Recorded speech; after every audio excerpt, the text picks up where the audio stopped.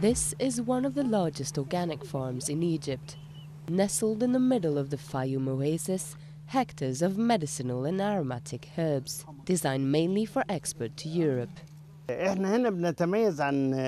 What makes us different from other organic farms is that we control the three stages which are very important for European consumers: production, preparation and export.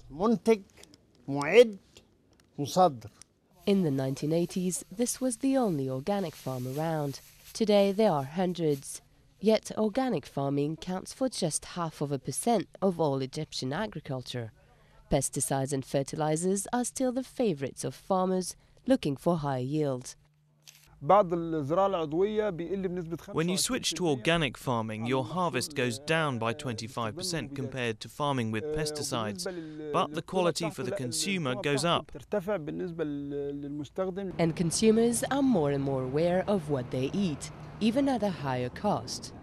The sales of this leading organic shop in Cairo have increased by 50% every year, despite the higher price tags. The shop is now offering over 300 different products. People who buy them are mainly locals. I remember in '86 we started exports of our products. It was 100% export.